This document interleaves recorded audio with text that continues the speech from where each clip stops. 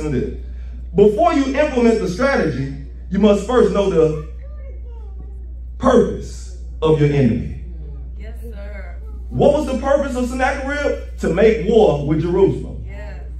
That's why he came. Satan comes into your life to make war, not to make well. Right. They don't come to make you feel good. It comes to kill, steal. Oh, Bible readers. He came with the purpose of making war, and he made his presence known. That's why when this new battle comes, it's still the same war. You don't have to concern yourself with doing anything outside of what God has told you to do, because while the situation has changed, the substance has help from multiple people that you trust that can bring about a godly influence so you can get a godly solution. Why? Because it's going to take more than you to defeat Sennacherib. You can't whoop Sennacherib in and of yourself. I know you saved, sanctified, filled with the Holy Ghost. And fire. But you're going to need somebody else who's saved, sanctified, and filled with the Holy Ghost. Who got some wise counsel to give. Somebody else who's saved, sanctified, and filled with the Spirit of God, who actually endured some battles and came out on top. In other words, it's going to take all of us to defeat Sennacherib in our lives. These altars, they were broken the whole time. This teaches us to stop waiting until you threaten to build up what you know is broken. Quit waiting for the right time to be threatened. You know it's broke. Fix it.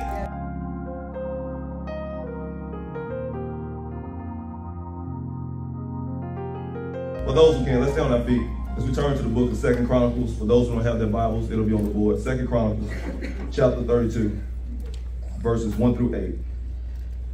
2 Chronicles, chapter 32, verses 1 through 8. God bless you. I forget your name, Elder Catchings. Elder Catchings. God bless Elder Catchings. Give a hand clap of appreciation.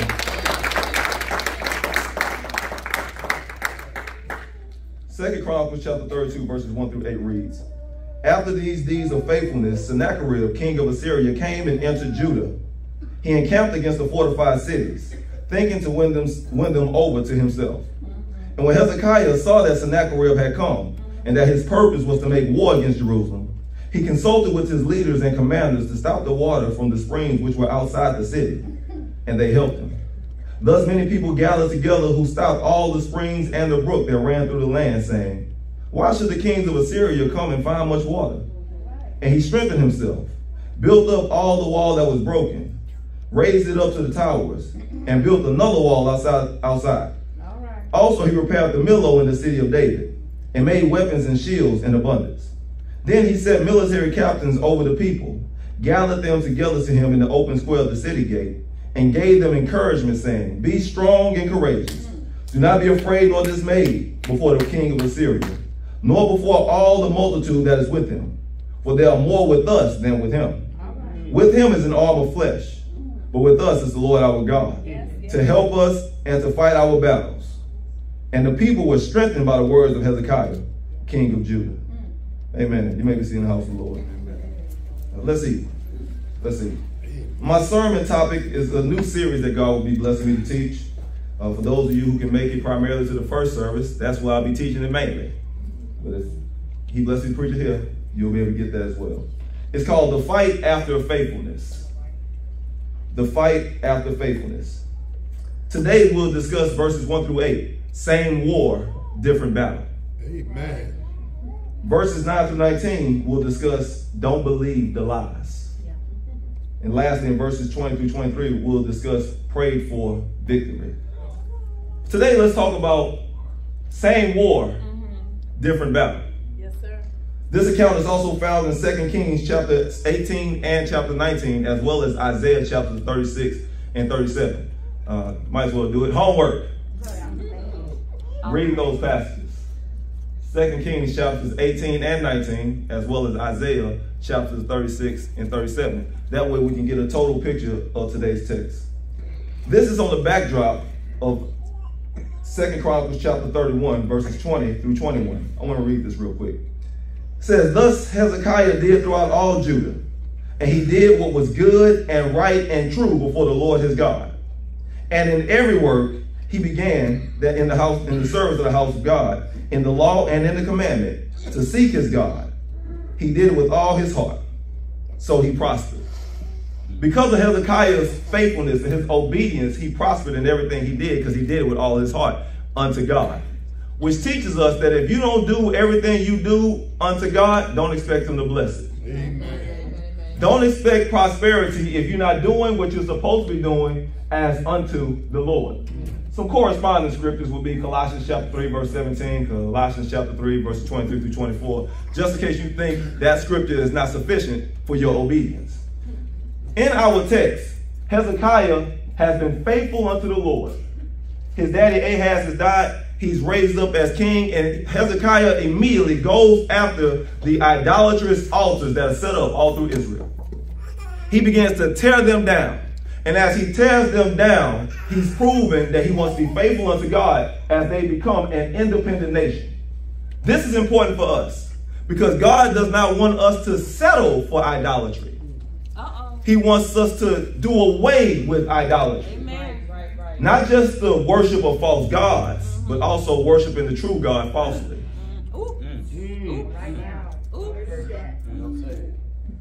Not just the worship of a false God. We good with that one, but worshiping the true God falsely. In other words, giving God something that he don't require. Trying to give God something that he never designed it to be. So Hezekiah becomes in charge, and he immediately goes to work on behalf of God and the nation. Now this is important because what God is blessing me to teach, every one of us can experience and apply. This series will be something that every one of us can actually utilize for the rest of our lives. So if you're not listening, you're going to set yourself up for failure. This brings us to verse 1. Verse 1, we have our introduction of Sennacherib. Sennacherib. Listen to what verse 1 says. It says, after these deeds of faithfulness, Sennacherib, king of Assyria, came and entered Judah. He encamped against the fortified cities, thinking to win them over to himself. After fulfilling obedience, a new challenger approaches. This teaches us that just because you finish being faithful to God don't mean that the battle is over. Right. There will be a new challenger. Remember, it's the same war, just a new battle. The substance is the same, but the situation has changed. After these deeds of faithfulness, after committing himself over fully to obeying God, a new challenger emerges. And his name is Sennacherib. Sennacherib, that's a pretty cool name. Sennacherib. Sennacherib's name means sin has replaced the brothers. Sin has replaced the brothers. Sennacherib is a sin that's designed by the enemy to replace something godly in your life. Sennacherib. Now here's the thing about this Sennacherib. I don't know your Sennacherib. I can't define your Sennacherib, but you do. You know. Because Sennacherib represents a type of sin or a type of Satan that wants to come into your life. Notice, immediately after these deeds of faithfulness, Sennacherib approaches our doorstep. Sennacherib don't wait till the battle's over. Right. Sennacherib come when you think you can get a break.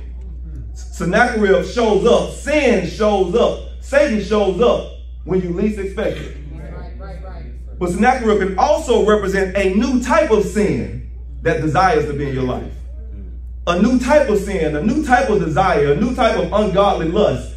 One that you never anticipated entering into your life. Yet here it is, Sennacherib. Sennacherib approaches, shows up, and encamps around this city.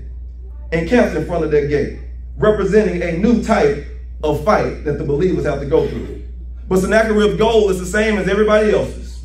Every other enemy has the exact same goal. First, to bring you under subjection. It has to bring you under subjection because that's where the power of the sin, Sennacherib, lies. Secondly, to cause you to have oppression. It wants to oppress you. And lastly, to bring you into bondage. In other words, Sennacherib wants to make you sob. It's designed to make you sob, to bring you under subjection, to make you its oppressor, or it to be your oppressor, ultimately to bring you into bondage. Sennacherib don't show up to play. Sennacherib is serious about why he approaches. Serious about why he comes. Sennacherib wants to test the sincerity of your faithfulness unto God. Yeah, most of us say we love the Lord our God with all our heart, soul, mind, strength. Sennacherib say, oh yeah? Let me see where I'm from, we say we're gonna see what life like. So Sennacherib gonna see what life like. Sennacherib want to do like we sang a song, you know, you say so long, bye-bye. Sennacherib gonna see how serious you are about what you say. I teach my kids, now, my wife is starting to understand this, but we have a saying in our family, like, we don't do fear in this family. Sennacherib gonna see how sincere you are about what your statements are. Yes, sir. But here's the question. Why did Sennacherib come? Well, Hezekiah, recovering the nation's independence, refused to pay tribute his father bound him to pay to Assyria. So during this time, Ahaz, the king of Israel, would pay a tribute or a tax so Assyria wouldn't fight them. In Islam, if you stay in the Islamic State, they have something called the jizya. The jizya is a tax that Christians have to pay to make sure that Muslims don't persecute them. Well, this was the same. You want us not to conquer you? Pay me. In other words, when you stop paying sin gonna pay you a visit. When you stop giving all your attention to simple things and simple activity, don't worry about sin gonna show up to see how much you mean what you say. So instead of paying tribute, Hezekiah say, no, we belong to God. Ain't no sense in us having y'all protect us, because y'all are under the God that we worship. And then Sennacherib found out about this. You don't want to pay me no more. Or you don't need my protection no more. So sometimes we go to sin because of its protection. It makes us feel good. It's our coping mechanism. So Sennacherib may be a new way of coping with something that God wants you to surrender unto him. Let me move on. Notice it says, he encamped against the fortified cities, thinking to win them over to himself. Sennacherib set up camp. He set up camp. He set up base. He set up shop in front of the city gate of Jerusalem. Not only did he set up camp, he showed up, listen to this, with 185,000 soldiers. That's why I want y'all to read all of the accounts. Because there were some who were there right in front of the gates while he had others all throughout the city. Listen to this. He showed up to intimidate. Showed up to strut his force. Sennacherib will come to test the genuineness of your holiness. If you truly want to be holy, Sennacherib is here to say, let's see how holy you truly want to be. You say, I really love the Lord and I'm committed to him. Sennacherib will say, well, that's what we came to find out. Because you're either going to serve the Lord 100% or you're going to get back to paying this tribute. See, in other words, we come to force you to do what we want you to do. Sennacherib sent 185,000 soldiers. So this is how it went. Sennacherib was actually in war with another nation. Winning. But he was so powerful. So many of them, he sent 185,000 more to Judah. Think about that. There's a war that's going on right now. Yet because you decide to live for God, he said, I must keep fighting this war over here, yet I'm going to send some more to see you. Do you see how serious sin is? You see how serious Satan is? That even though he got a war going on, he still got more minions that can come and see if you're serious about your walk with Christ. So he sends 185,000 soldiers. I want you to remember this because it's going to make sense toward the end of the sermon. But then verses 2 through 4, we have an implementation of strategy. There's an implementation of strategy. He says, and when Hezekiah saw that Sennacherib had come and that his purpose was to make war against Jerusalem, he consulted with his leaders and commanders to stop the water from the springs which were outside the city, and they helped him.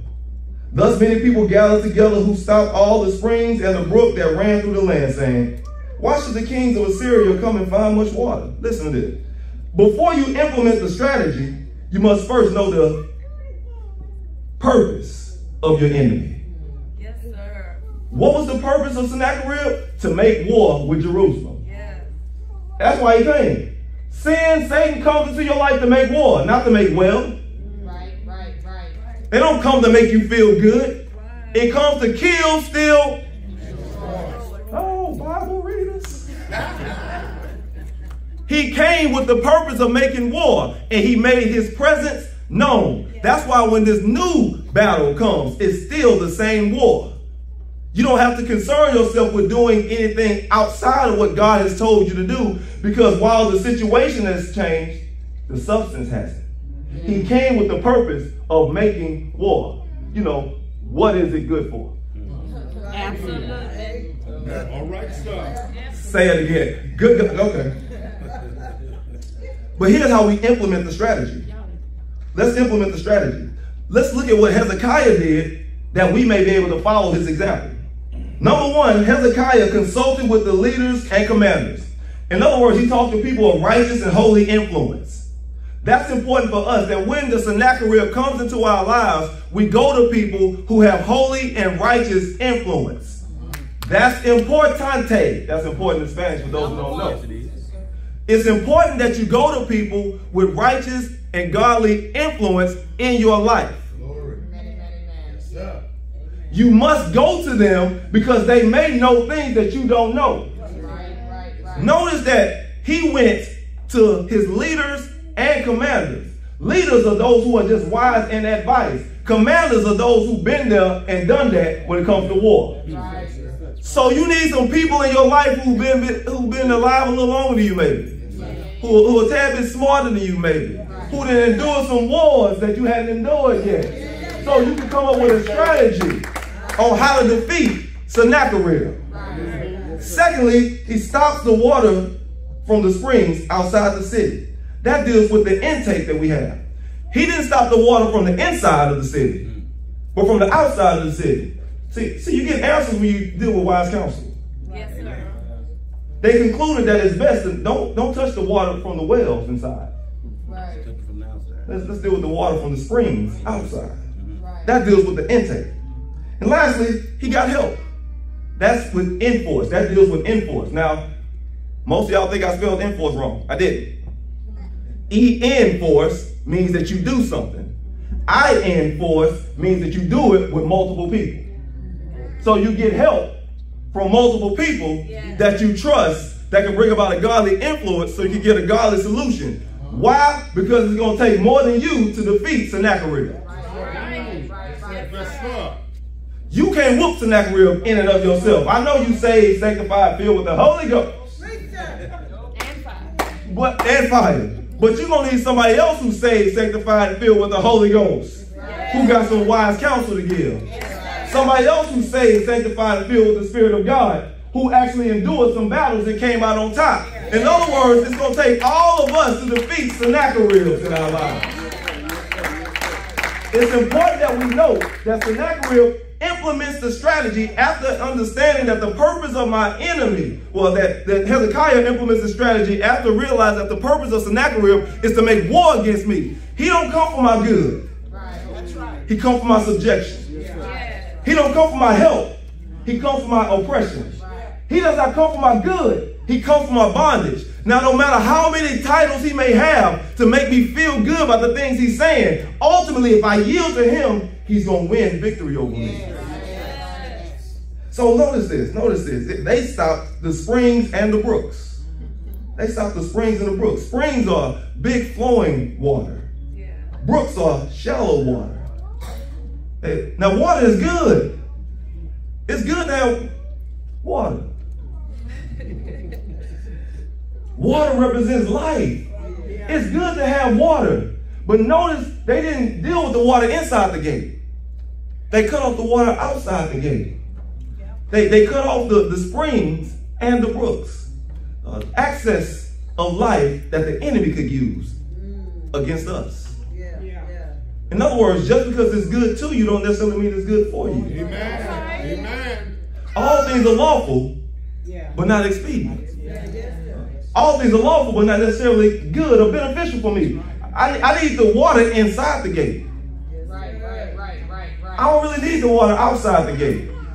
Listen to this. We must cut off the big and the shallow water supply because it's giving our enemy life and access to us. Amen. It may not be harmful to you, but Sennacherib is at the door. And the longer Sennacherib is able to snack a rib on your water, he can snatch some things in your life. Now, if we focus on the water outside the city gate, we won't appreciate the water inside the city gate. Well, if I get so caught up on what I'm losing outside my city gate, Yes. I won't appreciate the water that's inside my city gate. Yes. If I focus on the things that God has given me outside that he says is no longer in your season this season, Yeah. I will miss and disrespect what he's given me in my season. I may have to cut off some big brooks, some big springs, and some shallow brooks. Because the big springs feed my shallow brooks. well, The spring gives life to the brook. So it doesn't do me any good to get rid of the big spring and still not dealing with the shallow brook. Yes, sir. Yes, sir. The brook needs the spring. yes. Once I cut off the spring, it's a lot easier for me to deal with the brook. Well, Because if I keep the brook and the spring alive, I may be happy, but Sennacherib don't be living. well, He's teaching us a strategy. Yes. Outside is the limited water. Inside is the living water. All right. Once I cut off the water supply outside, the living water continues to strive in me. Once I deal with the spring outside, I got a well of water that won't run dry. If I keep focusing on the water outside, I disrespect the living water on the inside. The water that springs from glory that won't run dry. Yeah. From this well that has no bottom. If I focus on the water outside my city gates, I am giving Satan access to me in an area that he don't need to be. But if I focus on the living water inside my city gates, I'm going to get more power for the enemy in the areas which God designed and created me to have. All right, I got to move on. I got to say this. Because they asked a brilliant question. In the house. Elder Cassius, this question going to bless you. It blessed me. It's going to bless you. Listen to this. They say, why should the kings of Assyria come and find much water? Why should the enemy have access to our water if he means to kill us? Why is he planted and posted outside my gates, drinking my water? well, What sense does it make Yeah. that he outside to kill me and drinking my water to do so? yes, yes. Yes, sir. I got water inside. I don't necessarily need the water outside. Why am I going to keep feeding him so he can defeat me? Well, Right. You gotta know your Sennacherib. But you also gotta know your water supplies. What are your water supplies that Sennacherib can attach himself to and live to bring about defeat? Talk about it. What do you find enjoyment that keeps Sennacherib alive in your life? What enjoyable things do you do that God is saying this is not the season to do it? Because it's keeping Sennacherib alive in your life. You know him. You know, I don't know him. I don't know Sennacherib. I don't know the springs. I don't know the brooks. But you know him. But it don't make sense to know him and don't get him dry. amen. So here's the strategy. Here's the strategy. The strategy that they're implementing is designed to dry out the enemy. Well, As we implement the strategy, we dry out the enemy. Oh Lord, I'm about to do it again. I'm about to end up running. You can't feed them and expect them to get weaker. yes, sir. But the more water they get, the more supply of life they have. Our bodies are made up of 70% water. You know how it is when you start fasting. You get weak. Head start hurting. Get irritable a little bit faster. You know, especially if you really going on a fast. You know, y'all eat everything. Eat, drink, and then just say, I ain't gonna watch my favorite show today. Cause you gotta go to work. You ain't miss it. You just couldn't make it. Never mind. But in verses 5 through 6, there's an induction of strength. Listen to this. And he strengthened himself, built up all the wall that was broken, raised it up to the towers, and built another wall outside. Also, he repaired the Millo in the city of David, and made weapons and shields in abundance. Then he set military captains over the people, gathered them together to him in the open square of the city gate, and gave them encouragement, saying, listen to this, listen to this. While the enemies on the outside are getting weaker, the people of God on the inside are getting stronger. While Sennacherib and his camp are outside the city gates getting weaker because they no longer have water supply, the people of God on the inside of the city are getting stronger because they got the living water. They outside getting weaker, yet they mighty in number. Yeah. We get inside getting stronger, yet we're few in number. Yeah. What's amazing about this is, while Sennacherib and them outside, they don't know that the people of God are actually strategizing against them. They so focused on the city gate that they missing the springs. Well. God wants you to focus on the access points. Yeah. Focus on the entry points. Right. Because the enemy is not more focused on those, he's focused on you. Right. So as you know that the enemy is there, posted, waiting to get in, you start dealing with the areas in which he is not aware of. Listen to this.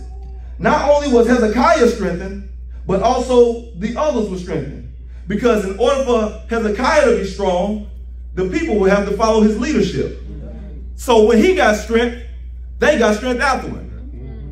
Sometimes people need your strength for them to be strong. Amen. Once he got strength, other people followed in strength. Monkey see, monkey do. Well. You see me, and I see you. Right. If I see you walking in strength, even though there's 185,000 outside, it'll inspire me to get strong, even though it's 185,000 outside. Right. After we consulted with one another and gave wise counsel to one another, we start doing what God tells us to do and start implementing the strategy that brings about more strength. Yes. But this is I got so much to say in here, but I just want to highlight this real quick. It says they built up all the wall that was broken. The issue is the wall was broken the whole time. The wall was broken since King Ahaz. Right. The wall was broken when he tore down the idolatrous altars. They were broken the whole time. This teaches us to stop waiting until you threaten to build up what you know is broken. Quit waiting for the right time to be threatened. Yes, sir. You know it's broke. Fix it. Right. Fix it. Yes, right. You know the wall is broke right there. You know the wall broke from 10 a.m. to 12 p.m. Fix it. Right. You know that 2 a.m., 4 a.m. time in the hour, the wall broke? Yeah. You know that 10:30 to 11:25 period of time in your life where the wall is broke? Fix it. Right. You know there's certain people that you get around where the wall is broke? Yeah. There are certain places you go Yeah. and the wall is broke. Oh, there's certain things you hear, Better say it. the wall is broke. Right. Right. Certain smells infiltrate because the wall is broke. Right. Right. You can't see certain people because they take you back to certain places. The wall is broke.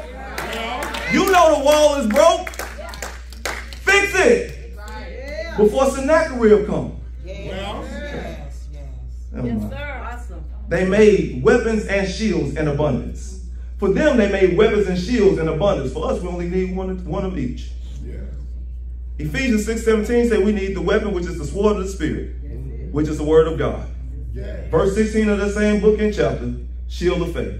Yeah. All we need is one of each to ward off Sennacherib. See, the Sennacheribs ain't scared of us. Trust me when I tell you. Right. That's why they posted up in front of our house, Yeah. showing themselves to be a great mighty army. Sennacherib ain't tripping. But when we come together, it's important that we don't abandon the church when Sennacherib comes. We keep coming to church when Sennacherib comes. Because that's where we get our answers for Sennacherib. Notice that Sennacherib came, and wise counsel was given to go to war against Sennacherib. They came to church. They didn't abandon it. Remember, church is not the place where your problems get solved. It's the place where you learn how to solve your problems. Don't abandon the house of God. But he also said they gave him words of encouragement. Encouragement is a weapon and a shield. When somebody calls you and they're dealing with their Sennacherib, don't discourage them. Encourage them. And don't mean that you don't hold them accountable. It don't mean that you don't give them words of correction. But it does mean you also give them some words of encouragement. Because you don't know how hard it is for somebody to actually say, I need your help. I said it in the first service, I'm going to say it again. I know y'all. Know y'all good. Know y'all well. Some of us got that pride issue. Just pride-itis. It's swelling up in us. We got that egotistical thing, you know. And it takes a lot for some of us to call somebody and say, I need help. So when somebody calls you dealing with Sennacherib, understand that they didn't want to call you to begin with. They actually said, I need your help. Encourage them. So you can help them with their sword and their shield. All right. But lastly, verses 7 and 8, because we have communion. There's inspiration from the Savior. There's some inspiration from the Savior. He says, be strong and courageous. Do not be afraid nor dismayed before the king of Assyria, nor before all the multitude that is with them. For there are more with us than with him. With him is an arm of flesh, but with us is the Lord our God, to help us and to fight our battles. And the people were strengthened by the words of Hezekiah, king of Judah. Amen. Before Hezekiah could inspire the troops, God had to inspire him first. This is important that I point out. I go behind the veil and let y'all in on what happened. When you read the other accounts, you'll find out that Hezekiah was actually scared in the beginning. Amen. Yes, sir. He was scared. And he was afraid. That's what the older folks say. We say afraid. He was afraid. The messengers come to Hezekiah with their shirts torn because they scared. Hezekiah tore his shirt too. He was scared. But after talking with godly, holy, righteous counsel, and coming up with a godly, holy, and righteous strategy, and through prayer, he got inspired. And when he got inspired, everybody else got inspired. In other words, he started leading by example, and others started following his example. Stop telling folks you trust God, and your example shows the opposite. Amen. Yes, sir. Yes, you got the right to be afraid, but you also got a responsibility to walk in faith. You got a right to feel, but you also have a responsibility to act. So when Hezekiah got the news about 185,000 at the door, so that Hezekiah like, Isaiah, son of Amos, because he's in this too. Oh man, I'm getting ahead of myself.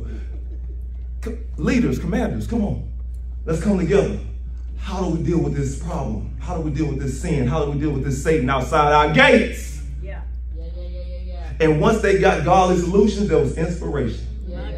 Hallelujah. Okay. I have a math equation. I got a math equation for inspiration. Physical strength, what the text says, be strong, plus emotional strength, what the text says, be courageous, plus fearlessness, what the text says, don't be afraid or dismayed. Here it is. Times focus on God equals inspiration. Physical strength plus emotional strength plus fearlessness times focusing on God equals inspiration. And no matter how much physical strength you got, how much emotional strength you bring to the table, it don't matter if you fearless as fearless can be.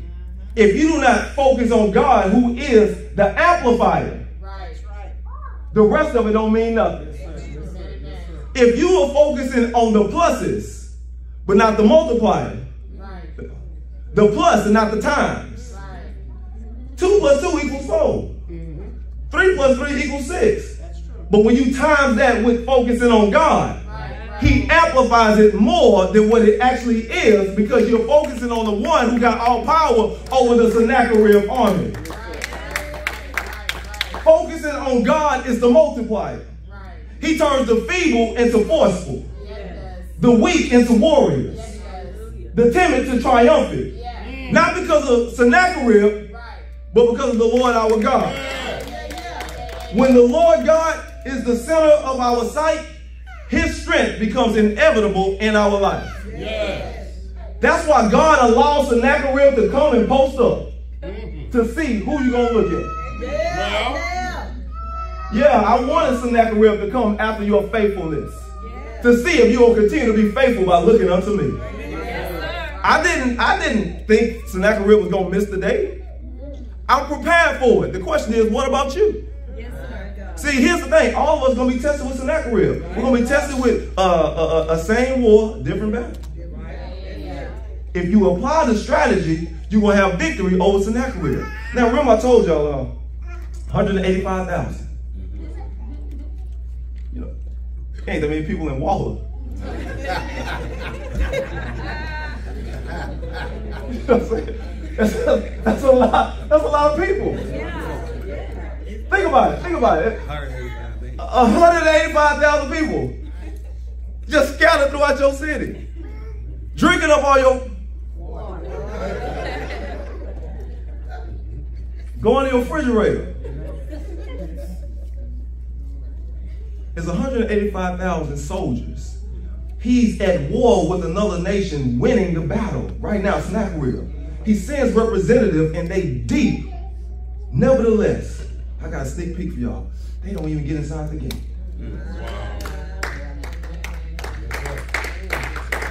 Because when you implement the strategies that God would have, 185,000 soldiers is just a grain of sand to the living God. God never wanted us to focus on Sennacherib, his armies, etc. He always tells us looking unto Jesus, the author and the finisher of our faith, who for the joy that was set before him endured the cross, despised the shame, and seated at the right hand of God. God never told us to look at Sennacherib. He told us cast all our burdens on him, and he would sustain us. He would never permit the righteous to be moved. God never told us to pay attention to Sennacherib. Never.